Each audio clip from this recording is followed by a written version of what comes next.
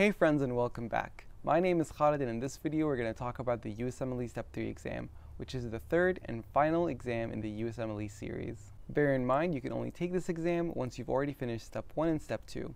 Also, if you're an IMG, you're going to need your ACFMG certificate. It's also slightly different in the fact that it is a 2-day exam, with day 1 mainly focusing on Step 1 content as well as biostats, and is a mix of 6 blocks of 39 to 38 questions. Day 2, on the other hand, focuses more on clinical reasoning and clinical decision making, with 6 blocks of 30 questions followed by 13 computer-based simulations. In this video, we'll be covering the timeline for the exam, the different resources you can use, the different study strategies you could employ, the different assessments to track your progress, as well as some final tips for exam day. When it comes to the timeline of the exam, most people usually take the exam during intern year. Because intern year of residency is so hectic, the score that you get tends to lose its value. If you're interested in applying for a competitive subspecialty, even though the Step 1 score is more important, I would at least recommend you try and aim for the average or above average when it comes to the Step 3. I personally would recommend you take the exam before intern year because it's easier to study and it leaves you with less things to worry about during intern year.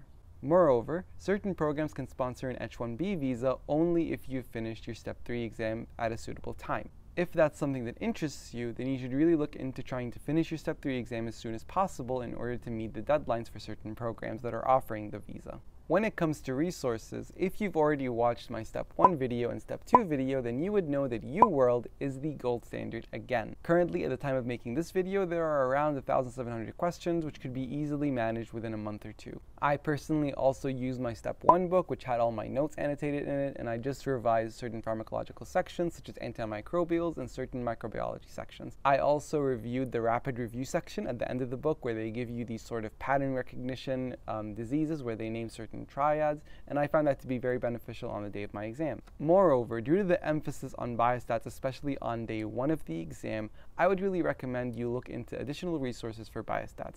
I personally did not find UWorld Biostats Review to be fully encompassing. I personally have a playlist for biostats on my channel, which you can go see right here in one of the corners and in the link in the description. I'm also working on another channel called ATP with a bunch of other colleagues, and we also make biostats video on there, so be sure to check them out. Now, those resources really helped me with the MCQ portion of the exam. However, there is a new component of the Step 3, which are the computer-based simulations. Now, because this is a very new and intimidating portion of the exam, I'm going to make an entirely separate video detailing the ins and outs of the CCS cases. But for this video, to keep it brief, I mainly just use ccscases.com, which I'll leave a link to in the description.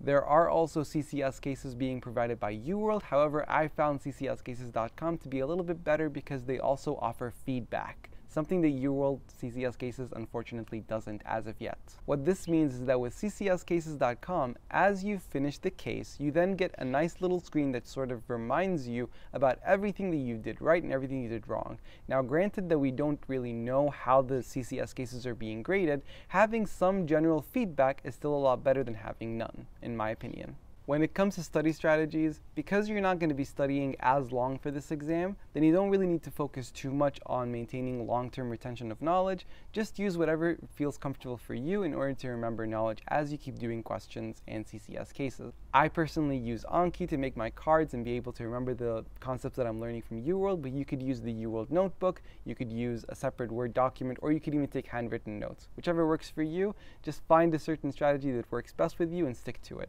When it comes to assessments, unfortunately there aren't that many that we could use. I personally only used UWSA 1, UWSA 2, and the Free 120. And from everything that I understood, these assessments underpredict you. And that was the case for me as well during my actual exam. So try and use them as screening tools to figure out whether or not you're going to pass the exam. If you're passing the assessments, odds are you're going to pass the exam. Finally, let's share some tips for exam day, and these are going to be very similar to the ones I shared in Step 1 and Step 2 with some modifications for the Step 3 exam. Because this is a 2-day exam, you can have some days in between as breaks. So I would recommend trying to at least put 2 to 5 days of breaks. However, it's up to you. You can put a maximum of 2 weeks between both test days. However, I recommend keeping it short, especially because you're likely going to feel tired after doing the first day and you just want to get the second day over with. In the last week leading up to your exam, you can use the USMLE USMLE content outline to kind of revise all the different concepts that they could ask about across all the USMLEs. I wouldn't necessarily recommend you try and revise all Step 1 content because that's just unrealistic. You can instead focus on certain things like antimicrobials, certain bug characteristics, and the rapid review section like I mentioned earlier. If there's extra time, you could also revise certain things like certain pathophysiology of high-yield diseases as well as pharmacological sections of high-yield sections. Before each exam day, I really don't recommend that you try and explore new information or new concepts. Just try and relax and have the day off and try and rest. Make sure to get yourself some snacks and coffee. I personally took dates with me, which I felt really worked for me. However, bring whatever works for you. Just be sure it's not something that's going to spike your insulin or something that's going to make you feel a bit too sleepy. During the exam, make sure to take all your breaks. Because you only get 6 blocks, they give you less break time proportionately. However, try and really plan it out and make sure you're using all your break time and try and take breaks between every single block. With that, I wish you the best of luck on your Step 3 exam, and be sure to take a look on the CCS video that'll either drop soon, or if you're watching this video by the time it's uploaded, it'll probably be in the link in the description below. Don't forget to like, share, subscribe, and hit that notification bell to never miss any of my future videos, and as always, thank you for watching, and I'll see you in the next one.